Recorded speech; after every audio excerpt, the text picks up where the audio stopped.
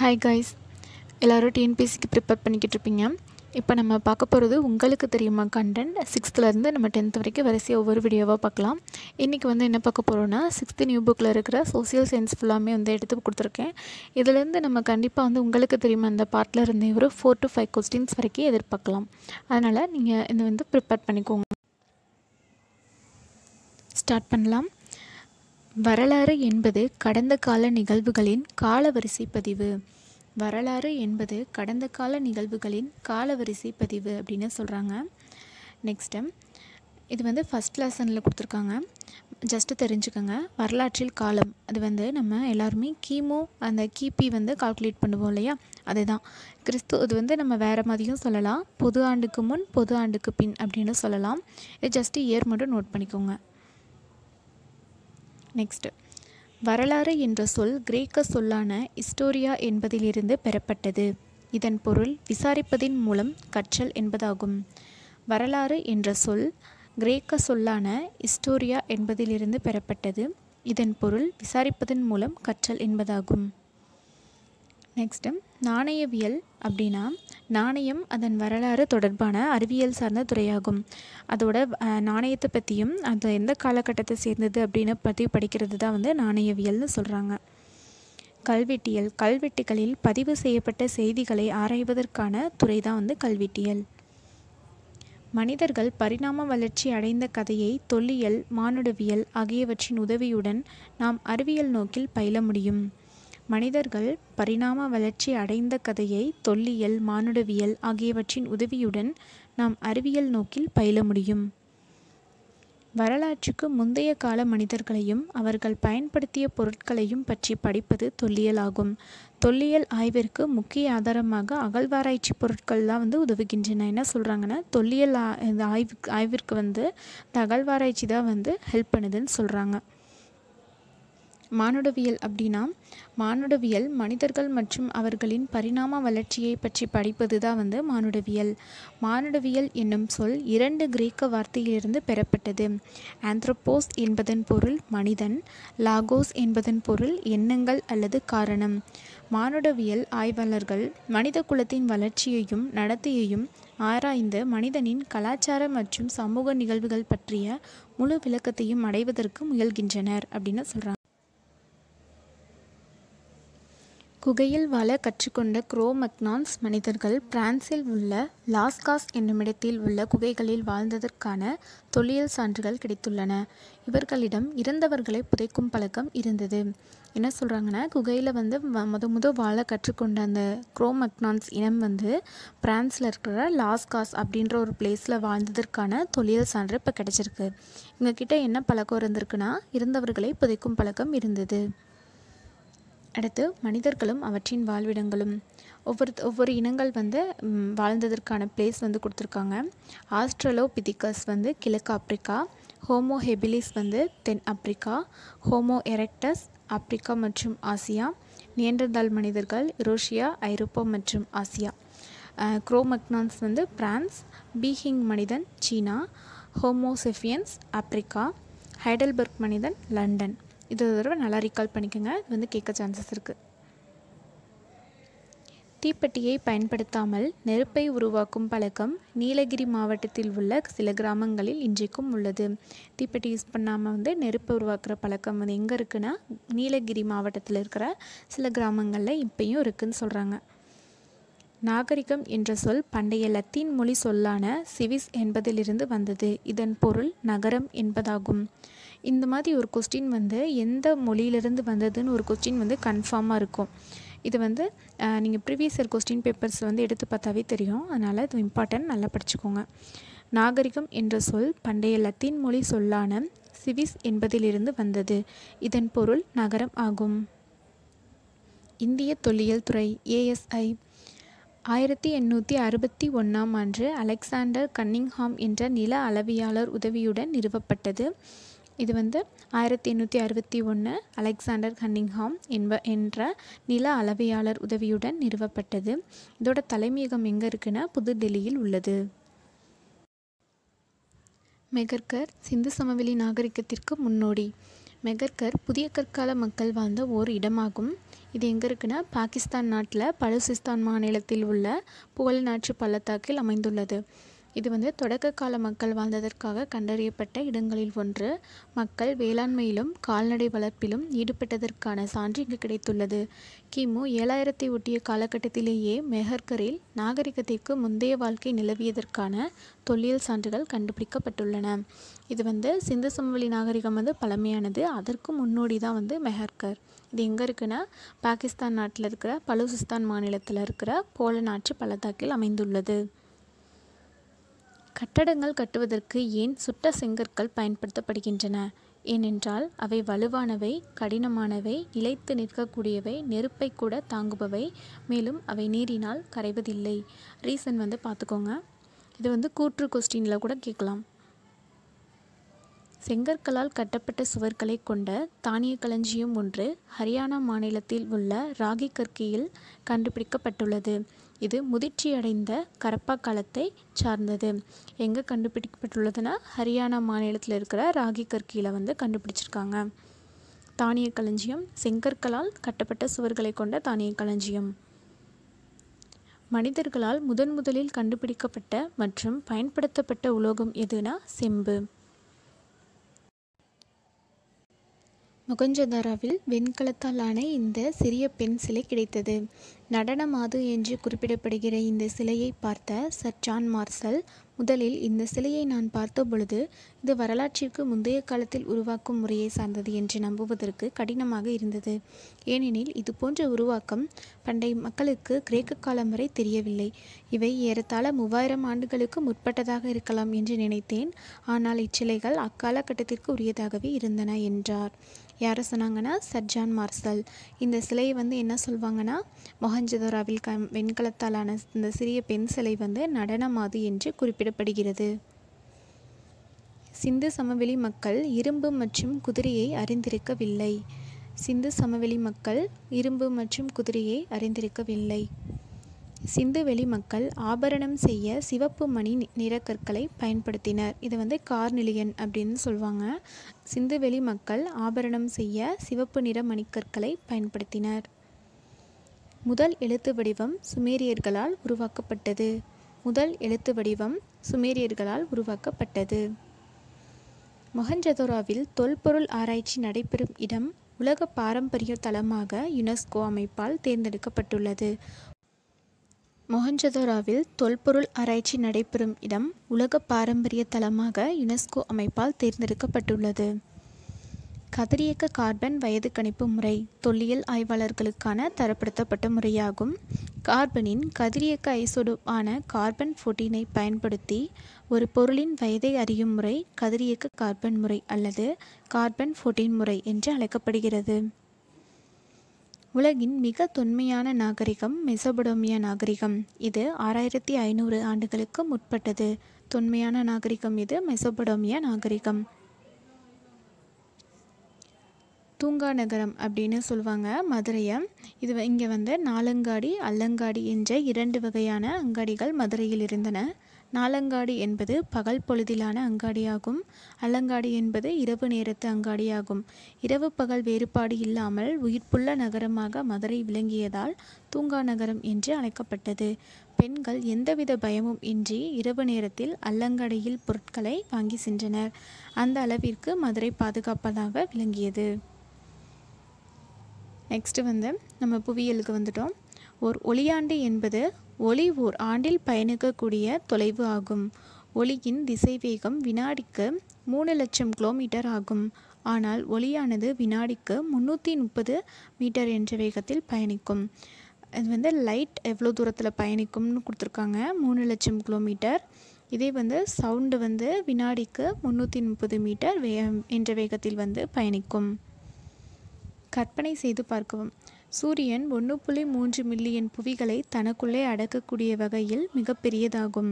சூரியன் 1.3 மில்லியன் புவிகளை பூமிகளை தனக்குள்ளே அடக்கக்கூடிய வகையில் மிகப்பெரியதாகும். பண்டைய தமிழர்கள் சூரியன் மற்றும் பிற கோள்களை பற்றி அறிந்திருந்தனர். அறிந்திருந்தனர் என்பது சங்க இலக்கியங்கள் வாயிலாக நமக்கு புலனாகிறது. உதாரணமாக சிறுபான்நாற்று படையில் காணப்படும் வால்நிற விசும்பின் கோல்மீன் சூழ்ந்த இளங்கதிர் ஞாயிறு என்ற பாடல் வரிகளிலிருந்து நாம் தெரிந்து கொள்ளலாம்.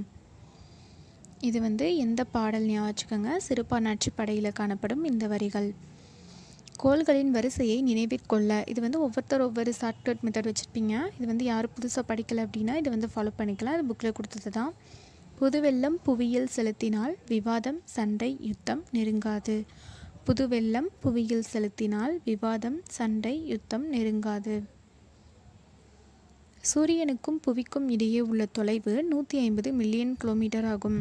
மணிக்கு 800 கிலோமீட்டர் வேகத்தில் செல்லும் வானூர்தி சூரியனை சென்றடைய 21 வருடங்கள் ஆகும்.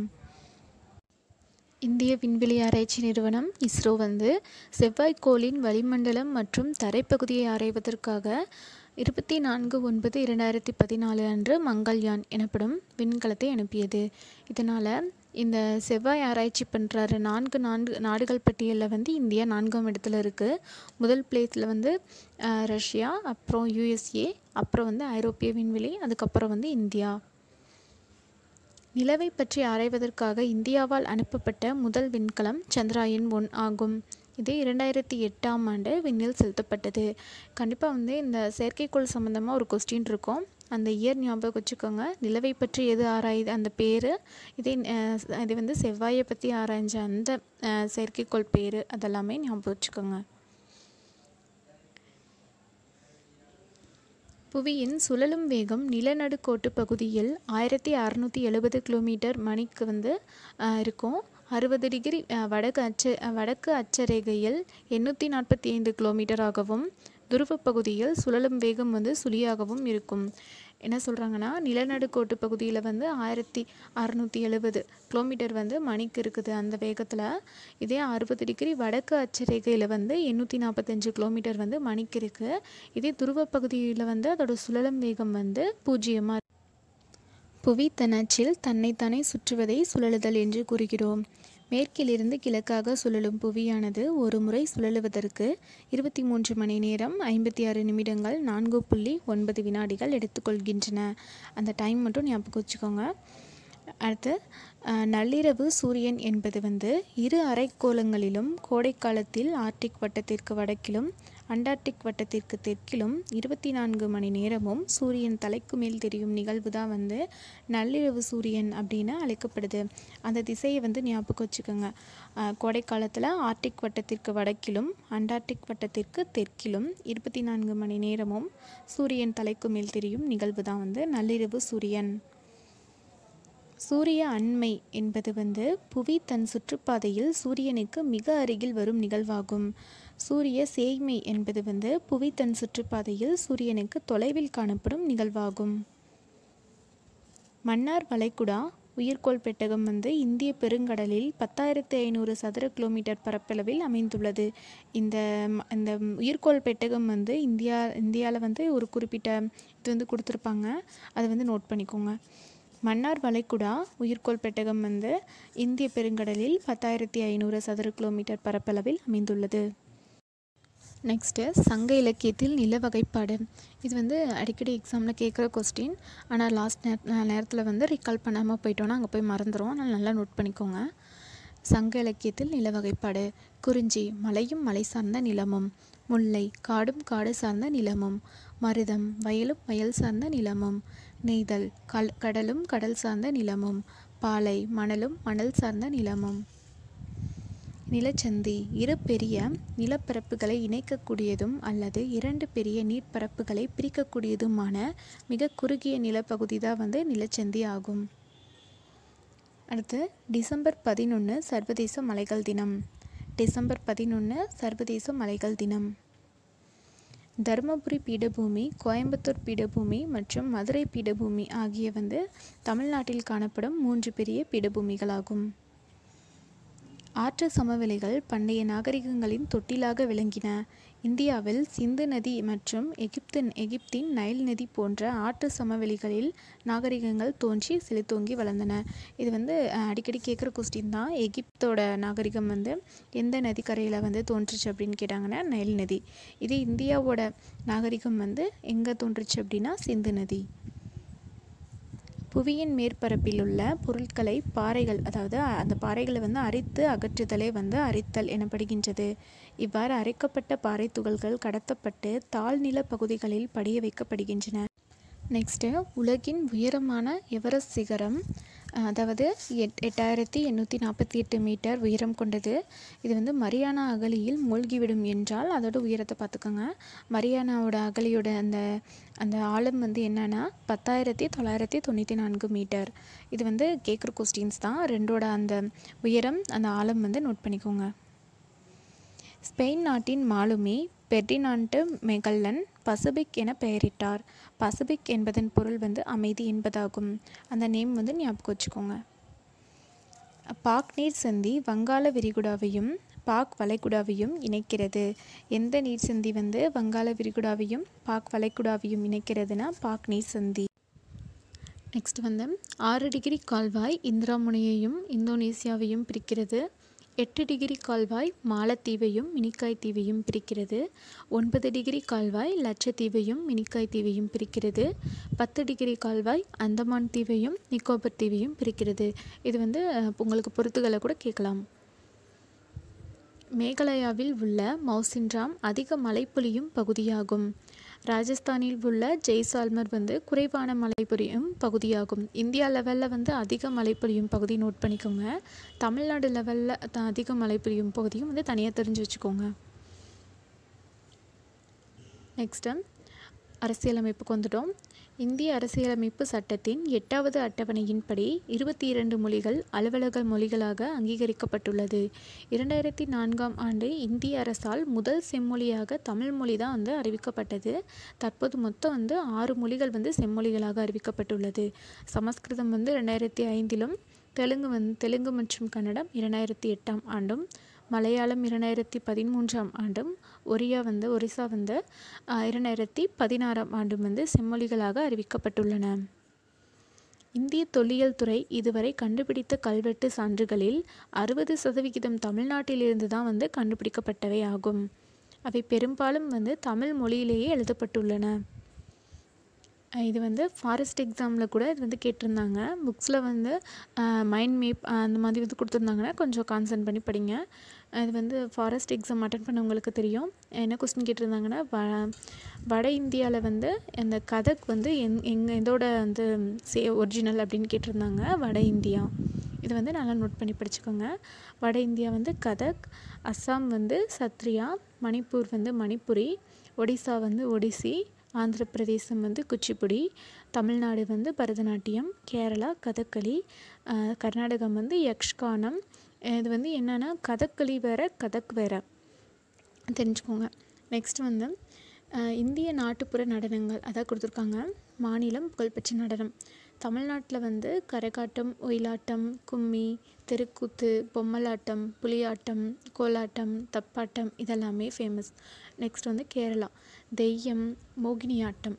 நெக்ஸ்ட்டு பஞ்சாப் பாங்க்ரா, இது கேட்டிருந்தாங்க ஃபாரஸ்ட் எக்ஸாமில். அப்புறம் வந்து ஜம்மு மற்றும் காஷ்மீர் தும்ஹல், குஜராத் வந்து கார்பா, தாண்டியா. ஓகே. நெக்ஸ்ட் வந்து ராஜஸ்தான் கல்பேலியா, கூமர். உத்தரப்பிரதேசம் வந்து ராசலீலா, சோலியா. அஸ்ஸாம் வந்து பிஹு. இது வந்து நம்ம ஷார்ட்கட் வச்சு பின்னாடி வந்து பார்க்கலாம். இப்போ வந்து ஜஸ்ட் ஞாபகம் வச்சுக்கோங்க. இந்தியா வந்து வேற்றுமையில் ஒற்றுமை உள்ள நாடாக விளங்குகிறது. இச்சொற்றொடரானது நமது சுதந்திர இந்தியாவின் முதல் பிரதமரான ஜவஹர்லால் நேருவின் டிஸ்கவரி ஆஃப் இந்தியா என்ற நூலில் வந்து இடம்பெற்றுள்ளது. டிஸ்கவரி ஆஃப் இந்தியா என்ற நூல் எழுதியவர் ஜவஹர்லால் நேரு. இந்தியாவில் பல்வேறு இன மக்கள் காணப்படுவதால் இந்தியாவை இனங்களின் அருங்காட்சியகம் என வரலாற்றறிஞர் V.A. ஸ்மித் அவர்கள் கூறியுள்ளார். இந்தியாவை இனங்களின் அருங்காட்சியகம் என்று கூறியவர் யார்? V.A. ஸ்மித். நெக்ஸ்ட் வந்து டாக்டர் பீவ்ராம் ராம்ஜி அம்பேத்கர். இவங்களோட பேர் வந்து ஞாபகம் வச்சுக்கோங்க. இவர் வந்து பாபா சாஹேப் என பிரபலமாக அழைக்கப்படுகிறார். பீவ்ராம் ராம்ஜி அப்படின்னாலுமே அம்பேத்கர் தான். இவர் இந்திய சட்ட நிபுணராகவும் பொருளாதார நிபுணராகவும் அரசியல்வாதியாகவும் சமூக சீர்திருத்தவாதியாகவும் திகழ்ந்தார். இவர் 1915 MA பட்டத்தை பெற்றார். பின்னர் 1927 கொலம்பியா பல்கலைக்கழகத்தில் PhD பட்டத்தை பெற்றார். அதற்கு முன்னர் லண்டன் பொருளாதார பள்ளியில் DSc பட்டத்தையும் பெற்றிருந்தார். இவர் அரசியலமைப்பு நிர்ணய சபையின் வரைவு குழுவின் தலைவராக இருந்தார். எனவே இவர் இந்திய அரசியலமைப்பின் தந்தையாக கருதப்படுகிறார். இவர் சுதந்திர இந்தியாவின் முதல் சட்ட அமைச்சராக பணியாற்றினார். இவரது மறைவுக்கு பின்னர் 1990ஆம் ஆண்டு பாரத ரத்னா விருது வழங்கப்பட்டது. இந்த இயர் வந்து ஞாபகம் வச்சுக்கோங்க, ரொம்பவே இம்பார்ட்டன்ட். நெக்ஸ்ட் வந்து எழுத்தறிவு விகிதம் வந்து 2011ஆம் ஆண்டு மக்கள் தொகை கணக்கெடுப்பு படி வந்து பார்க்கலாம். இதில் வந்து அதிக மக்கள் தொகை அந்த எழுத்தறிவு விகிதம் நோட் பண்ணிக்கணும், குறைந்தது நோட் பண்ணிக்கணும். ஃபஸ்ட் பிளேஸில் எழுத்தறிவு விகிதத்தில் யார் இருக்காங்கன்னா கன்னியாகுமரி தான். அதோட விகிதம் வந்து 91.75%. சென்னை வந்து நெக்ஸ்ட் பிளேஸில் 90.18%. தூத்துக்குடி 86.16%. நீலகிரி 85.20%. இதில் வந்து ஹையஸ்ட் வந்து கன்னியாகுமரி. இதே வந்து ரொம்ப குறைவு அப்படின்னா தருமபுரி தான். எவ்வளோ அப்படின்னா 68.54%. நெக்ஸ்ட்டு வந்து பாலின விகிதம் அப்படின்னு இது வந்து எப்படி கால்குலேட் பண்ணுவாங்கன்னா, இது ஃபார்முலாவே டேரெக்டாக வந்து எக்ஸாமில் கேட்குறாங்க இப்போல்லாம். இது வந்து தலா 1000 ஆண்களுக்கு வந்து நிகரான பெண்களின் எண்ணிக்கை தான் இதோட வந்து ஃபார்முலா. இதோட வந்து நீலகிரி தான் வந்து ஹையஸ்ட்டாக இருக்காங்க, தர்மபுரி தான் வந்து கம்மியாக இருக்காங்க. நீலகிரியில் வந்து 1000 ஆண்களுக்கு பெண்களின் பாலின விகிதம் வந்து 1041.